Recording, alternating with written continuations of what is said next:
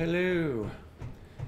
So, because of course I decided to revisit this throwaway bridge design idea. I wasn't really trying to do anything serious with it originally, but there was an opportunity to over-engineer it, so why not? So, here we go. So this is the small grid block version of the same thing. So if for those of you who saw the last bridge idea, it was just all small or large grid blocks that was extending out to the Njord over here, and it would just slam into the ship, and then sometimes work, sometimes not. It depends on how you park this. It more or less worked. Well, since then it had the glass in, and there was problems with that one being in the way, and it's like, hey, let me just redo the thing. One thing led to another, and then I ended up with this funky contraption right here.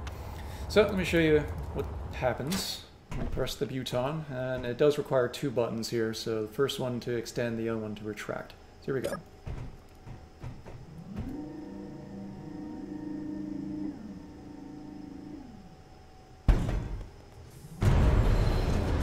It's still a little funky, and it still slams into the ship over here, but it does get over the railing now.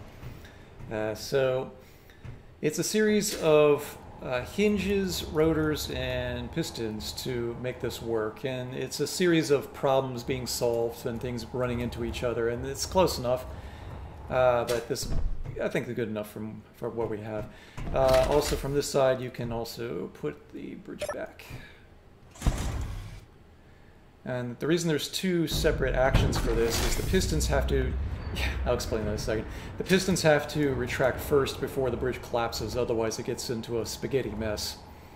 So in order for this to extend over the lip of the railing over there, first I have to whip part of this quicker than the other.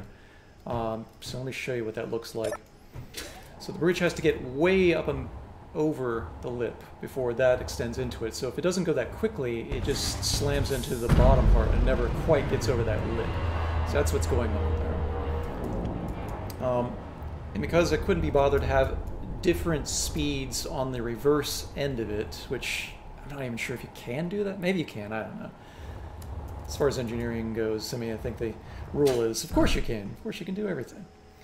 But, so you press the bottom one, then the pistons retract the railings, and then it goes in reverse and retracts back into it. So the last bit of this that I was thinking of is as if you're flying in and then you're landing this, well, yes, you can call for bridge control for the station or whatever. It's like, you know, what if you could retract that from in here? So I added a button for extending the bridge from within the ship. So while the ship is connected to the station, it gives you control of that kind of thing. So there you go. So I'm sure this could be made a little less sloppy, but you know what? Good enough. I think that's good enough. All right. Thank you all for watching.